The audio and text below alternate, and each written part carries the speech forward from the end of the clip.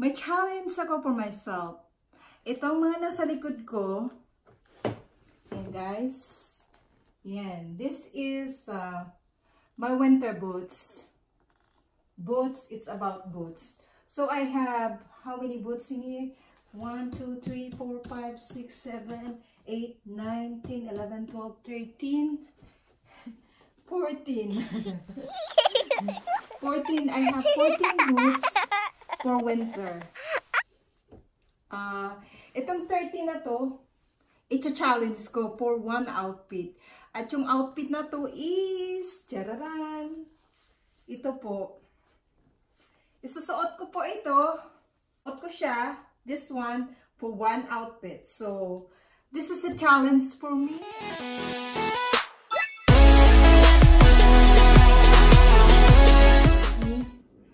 This is not about bragging, okay?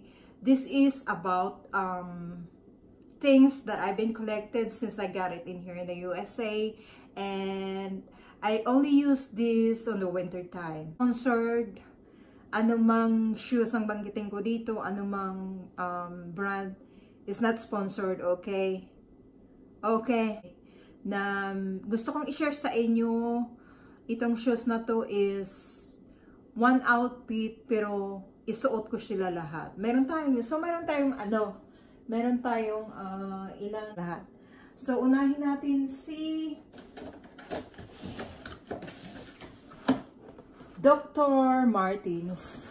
Itong shoes na to ay ako mismo ang bumili nito with my own money.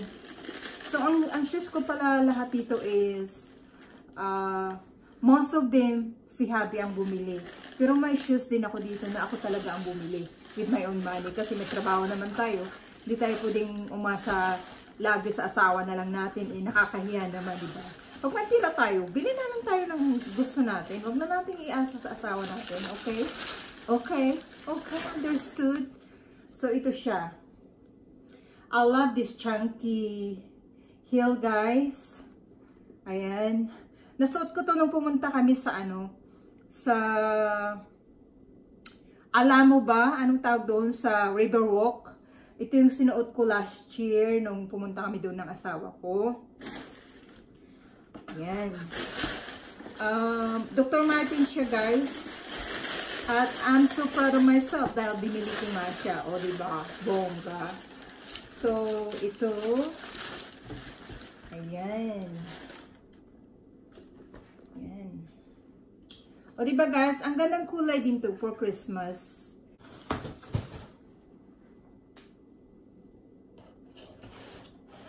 Another Dr.martens. Ayan. Another Dr.martens, guys. So, ito, my hubby got this for me on my birthday. 2 years ago na yata ito. Last year. So, this is Pascal Cherry Red Dr.martens. Yan. Nasuot ko ito nung nagpunta kami sa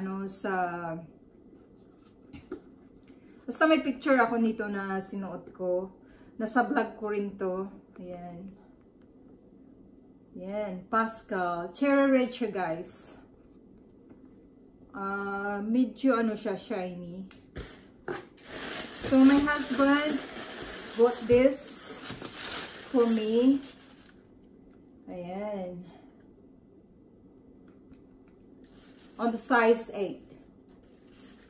Ay, may isa pa pala ako nakalimutan. May isa pa ako nito guys Yung ganitong version, Dr.martens, na ito yung kauna-unahang Dr.martens ko.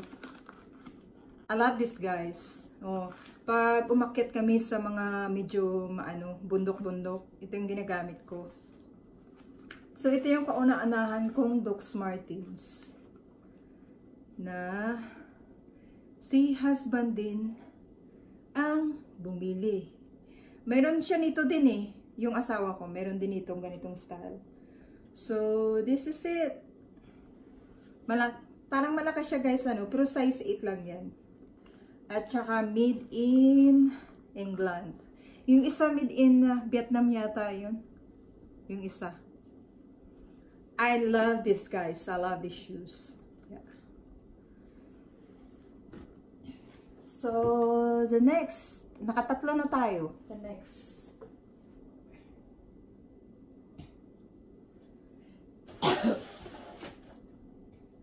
Next is Timberland. Timberland tayo, guys. Timberland. Itong Timberland shoes na to, ako naman ang bumili. With my own money, of course. So, ito siya. Ayan. I got this at Macy's. Pero pag ako, guys, ang bumili, siguradong ano yan, naka-clearance yan. Naka-half price or 60%. So, yan. Sukat-sukat po siya.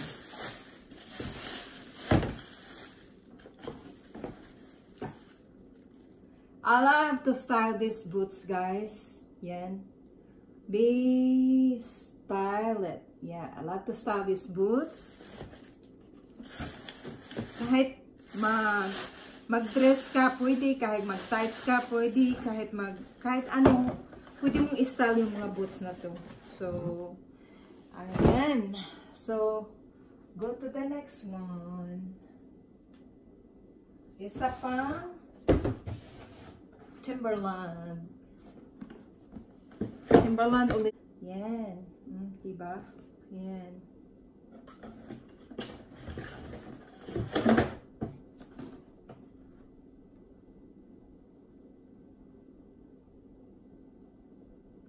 Chunky heel. Yan. Ganda niya, guys, diba? Yan. Madali yan lang to, guys, kasi hindi tayo pwedeng mag-ano ng oras na mahaba. So, ito naman ay ang aking na ano ko to na vlog ko to siya. Pwede nyo siyang hanapin, ng unboxing ko nito. Yeah, I love to wear this. Kakabili ko lang nito, this year lang. Pero I love to wear it kasi napaka-comfy niya. Ayan, napaka-comfy niya isuot. Ayan, napaka-comfortable niyang isuot. Ayan. Ayan. Ayan. Tsaka ang ganda ng kulay niya. So, let's go to the next one.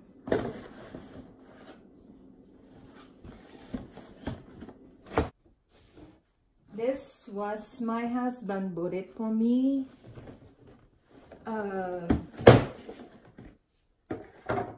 Birthday ko yata ito, hindi ko na maalala.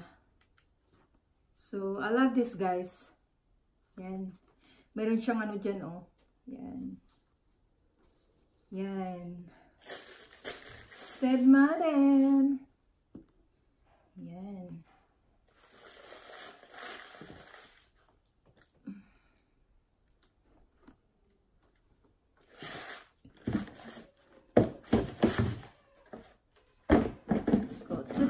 One.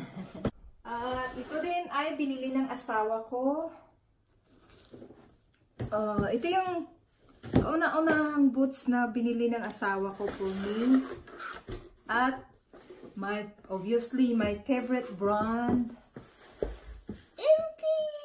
Ayan, di ba, guys? Ano siya? Leather siya. Suede. Ayan, gandang-ganda ako dito, guys. At ito yung sinusuot ko lang kapag talagang sobrang malamig. Sobrang malamig siya. Ayan, sinusuot ko siya pag sobrang malamig. Ayan. Kauna-unahang boots na binili ng asawa ko when I got in here in the US. O, diba, guys? Ang ganda. Maganda siya. Pang winter talaga. Winter essential. Ayan. One is nasa unboxing ko to, guys, yung Mark Fisher na ano, Mark Fisher na, ayan, guys, Yung Mark Fisher na over the knee boots, pwede nyo siyang hanapin dyan sa may... Actually, ililink ko below kung gusto nyo makita yung unboxing na yon. Yan. Ako naman ang bumili niyan, guys. Siyempre, sabi ko sa inyo, pag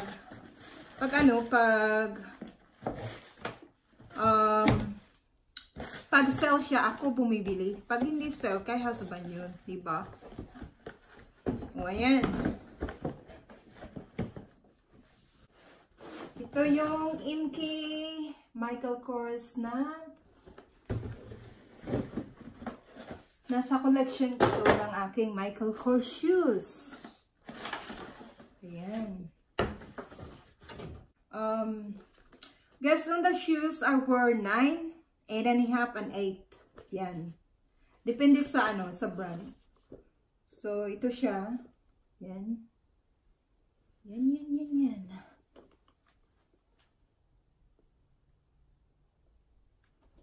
Yan. So, guys.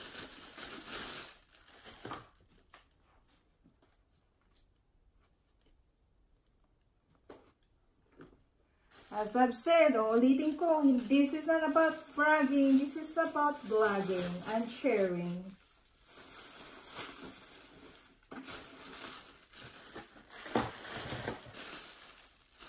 This coral. Ayan yung crystal yan. Yan. Swarovski yan. So, every time na suotin ko to, guys, laging sinasabi saan ko daw nabili yung, saan daw namin nabili yung yung boots ko na to. Yan. Saan ko daw nabili? Sabi ko, sa boot barn yata. Boot barn ko to nabili. Yan. Sa boot barn namin to nabili. Ayan. O, diba? Ang ganda, guys. Kakaibang klase ng ng boots. Kaya, medyo mahal siya. Medyo pricey siya. Ayan. Yung, mayroon pa siyang extra na Swarovski crystal. Yan, Swarovski crystal. Ang aking coach na in-order ko at hindi ko na in-unbox sa inyo. Ayan. O, di ba gandara niya? Ayan.